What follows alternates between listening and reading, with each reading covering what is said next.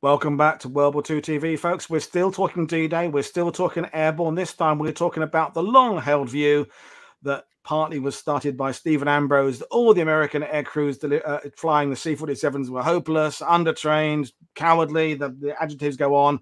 To look at this this statement is Adam Berry. Adam is the right person to do it. He's written books about the Troop Carrier Command and the squadrons and the units, and he's got another one coming out. So I'll bring him in now. Good evening, Adam. How are you? Hi, Paul. I'm very well, thank you. How are you? I'm very good. So we're going to just fire away, bring up your PowerPoint, and that's that's the idea that we've all heard it a million times. All the C-47 pilots were hopeless. They badly performed on D-Day. Examine that for us, please. Okay. I mean, the first image I've got here is a captain by the name of Edison Hines, and he's a good example of the myth that troop carrier pilots were. As it's been put by others, sort of dregs of the aviation cadet programs and the sort of guys that finished bottom of the class, and that they were pushed towards C-47s because nobody else wanted the job, basically.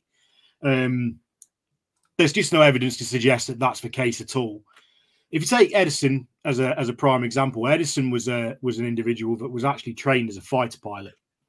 So he learned to fly.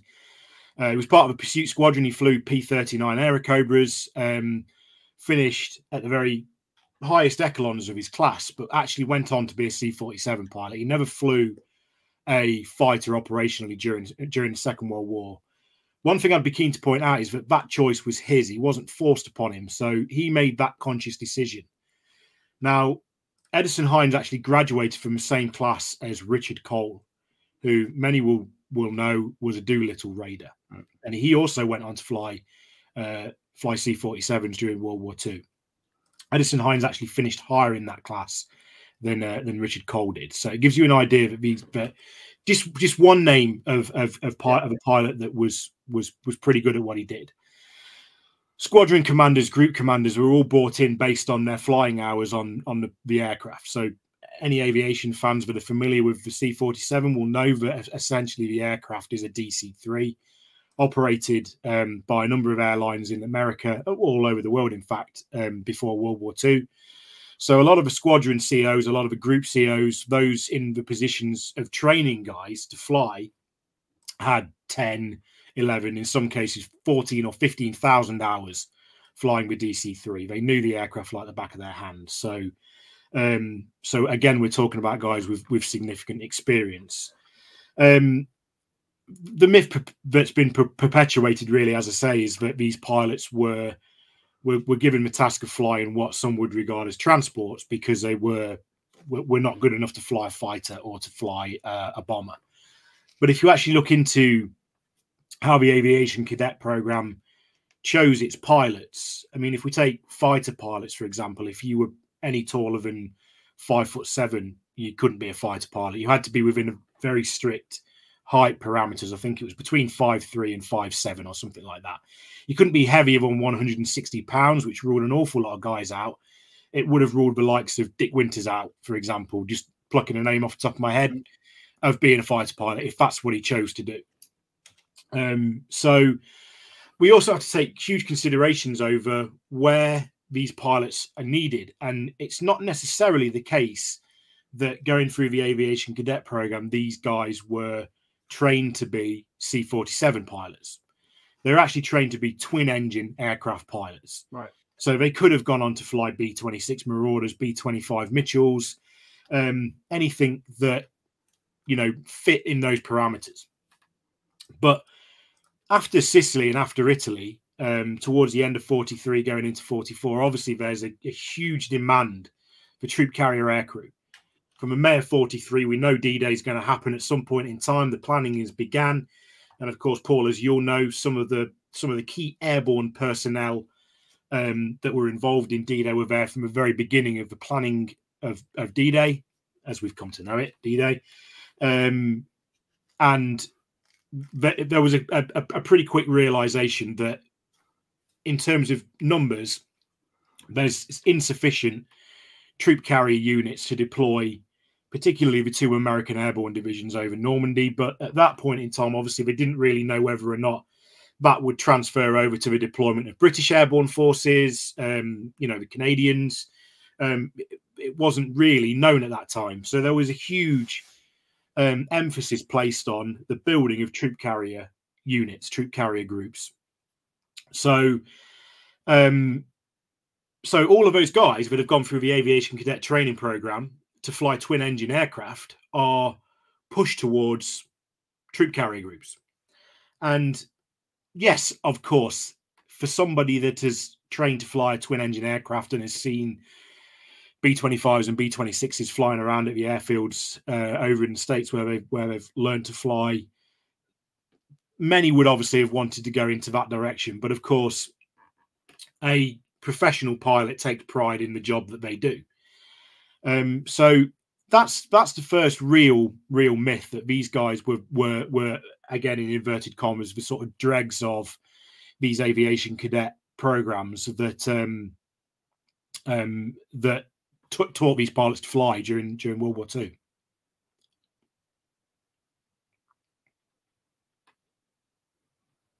Are we moving on?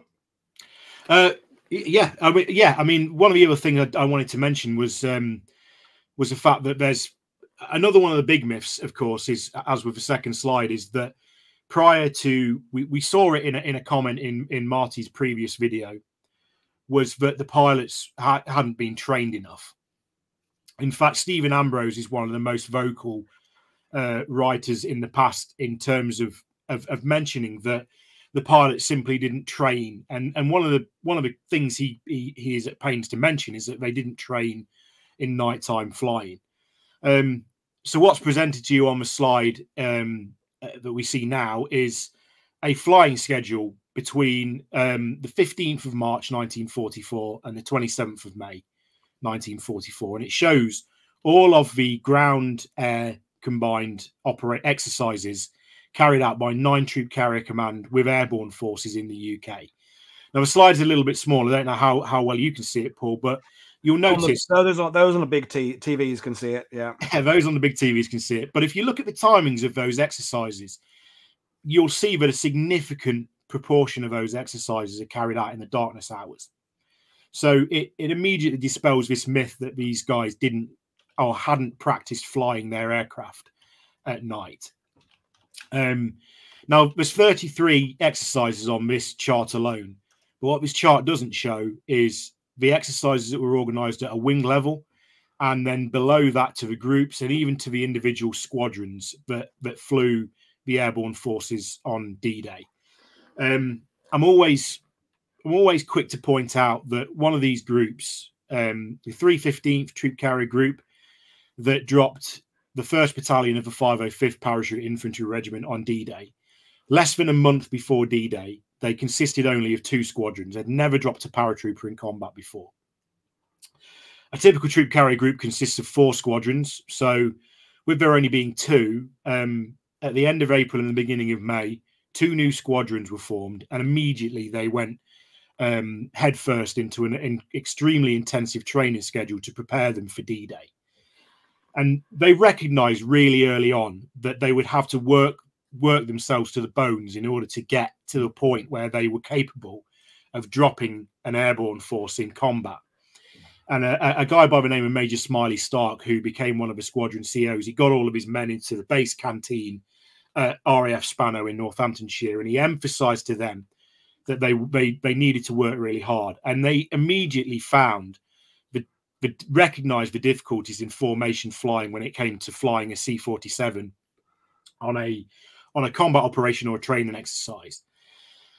But given the fact that this group was half the size a month before D-Day, as you well know, Paul, the 1st Battalion of the 505th were one of the best dropped battalions on D-Day itself.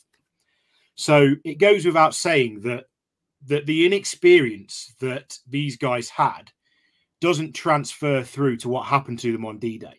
There are other mitigating factors that have a huge impact on how these groups perform on D-Day. They actually flew in the month of May on, thinking off the top of my head here, 23 days of May. They flew formation flying practice during the day and at night, including multiple operations on a number of those days. So according to their group diary, the only days that they didn't fly were days where, quite simply, the weather prevented them from doing so. So it gives you an idea of how seriously these guys took the job and how much training they actually conducted in the months running up to D-Day to be at the level that was required of them to drop the American paratroopers over Normandy on D-Day. So it brings us on to the second point, the actual formations on D-Day. So as we can see here, we see a 3-ship element of C-47s flying. These particular C-47s were photographed flying over RAF Aldermaston, which was home of 434th Troop Carrier Group.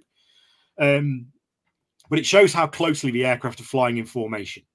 So a 3-ship element would be part of a 3-element flight. So a V of V formation as it was known. There would be 2 flights to a squadron and then 2 squadrons to a serial. So you've got a total of 36, typically anyway, 36 C-47s flying in formation together at intervals like the one that we see here. And if we actually flick over to the next photograph, we can see from this photograph just how close the aircraft you almost pass your sandwiches across from window to window, couldn't you? Almost, yeah. Exactly, yeah.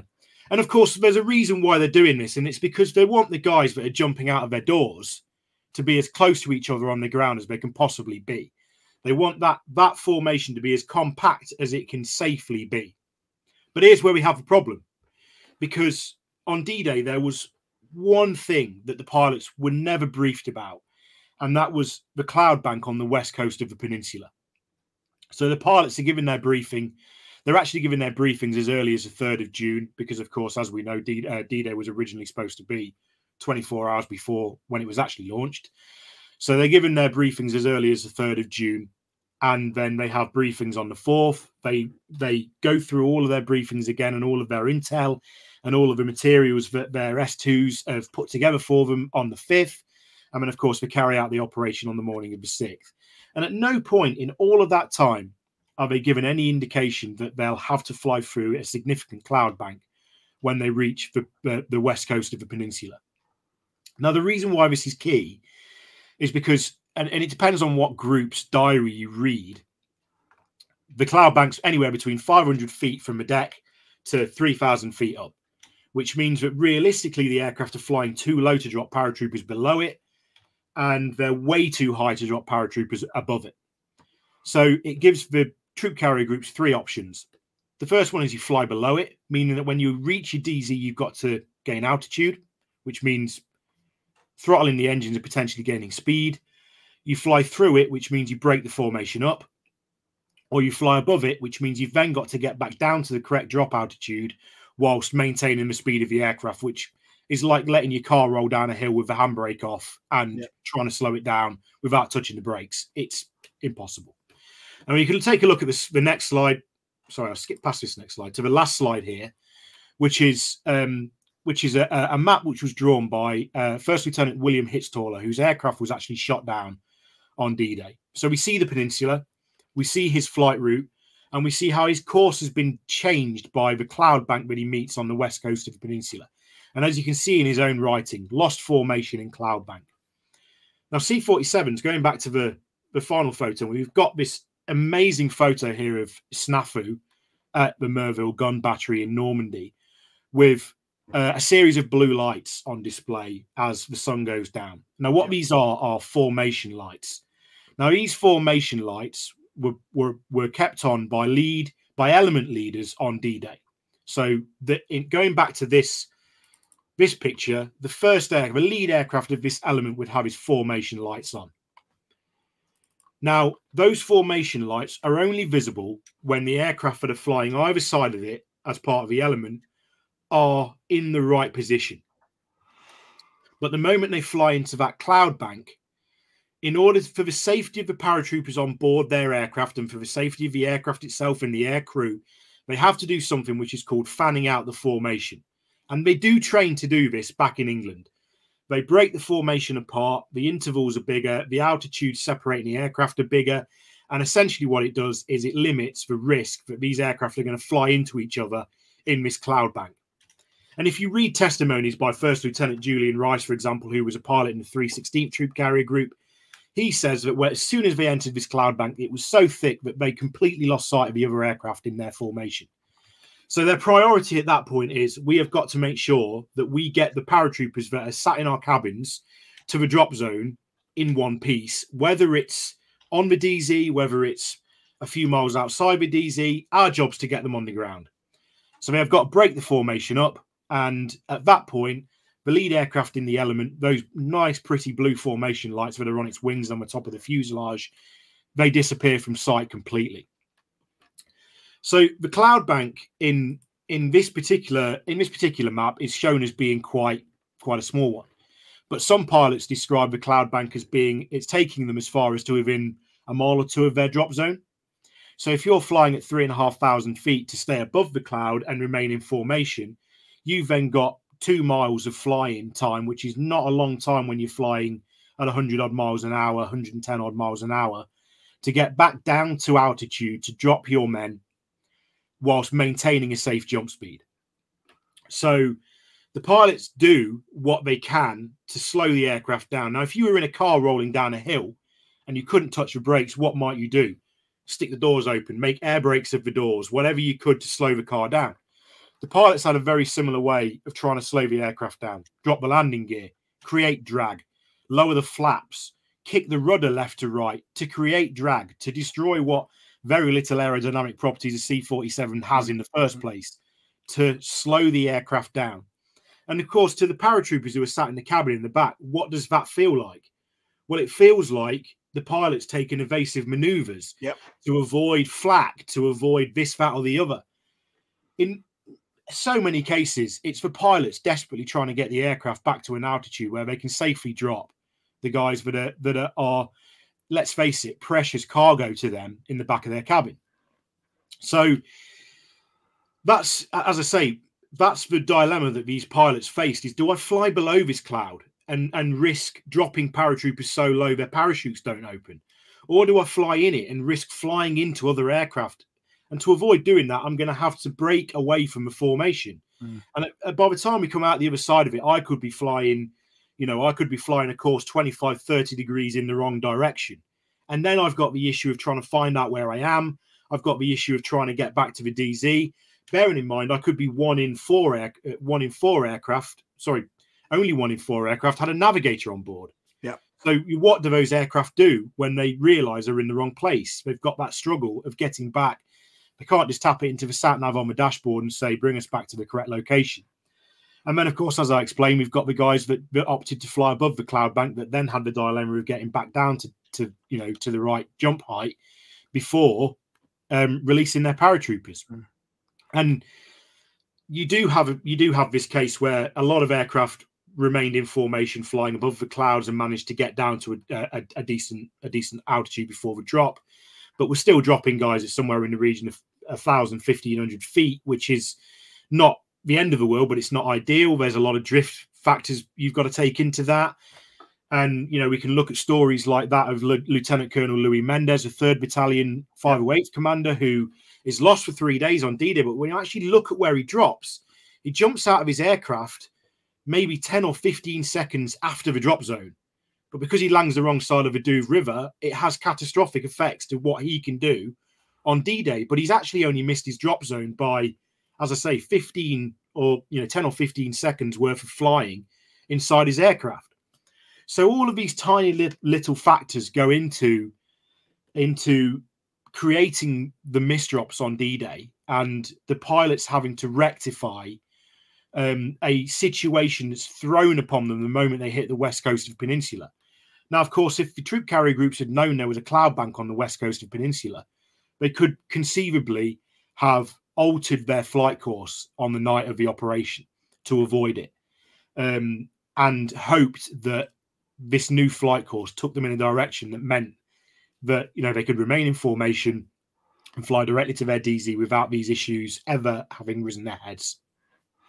So I was just going to mention anyway, but two people have just mentioned in the cat chat there about the idea of the paratroopers being overloaded. I mean, it's something I used to say. Is that something that happened? This idea that these paratroopers have done lots of training jumps, but they know this is the one they're actually facing, occupied France, and make sure you've got an extra bag of grenades, an extra bandolier, and maybe one more thing. And you multiply that by 19 or 20 guys in their stick. They've each got 10 pounds extra in weight. That's another 200 pounds on the aircraft. The equipment bundles being heavier. Did that influence the inability for the pilots to keep speed? Absolutely. We're lucky enough actually that with as you all know, Paul, jump manifests for D-Day are fairly rare unless you're looking at the 507th. 507. We're lucky enough. Yeah. I mean, it's nightmare fuel for historians of the airborne operation, but they just don't exist. But in the cases that they do, they're often detailed enough that they show the aircrew's individual weights as a person. And they show the weights of the parachute drop containers that are slung underneath the belly of the aircraft and what they contain. And they give us a rough idea of how, they give us an exact idea, of how many paratroopers are on board. And from that, we can take a rough idea of how much weight the aircraft have got on board. So George Schenkel, for example, who you knew well, who was E Company 508th, his manifest is known. His aircraft is still in a museum in the States. His aircraft was significantly overweight on D-Day by somewhere in the region of 1,300 pounds. Now, that takes a C-47 well over its gross lift capacity that is what they would regard as being safe. It means the aircraft takes longer to take off, but more significantly for the drop, it means that it has got a higher stall speed. So the pilots are having to take this into... a lower stall speed. So the pilots are having to take this into consideration when they are conducting the drop. They can't lower the speed of the aircraft to the speed that they have spent 2 or 3 months doing practice drops at, because if they do, the aircraft will stall out and it will fall out of the sky, and potentially they'll take 17, 18, 19 highly trained paratroopers down with them. So yes, absolutely. And it was, and again, looking into it, it seems like it was a significantly larger problem with the 101st Airborne Division than it was with the 82nd, who typically boarded their aircraft with lighter loads. I think that this is because I'm reading the morning reports that lead up to D-Day, the 505th Parachute Infantry Regiment, who, as we know, had jumped into Sicily, but jumped into Italy, they'd experienced what happens when it all goes pear-shaped, had done training jumps with the 507th and the 508th, who of course were both green regiments at this point. And I think in those drops, they had said to these guys, take what you need. Don't overload yourself, because at the end of the day, there are ramifications to this. So we see the 101st, for example, taking leg bags on board the aircraft with them, which the 82nd did not do.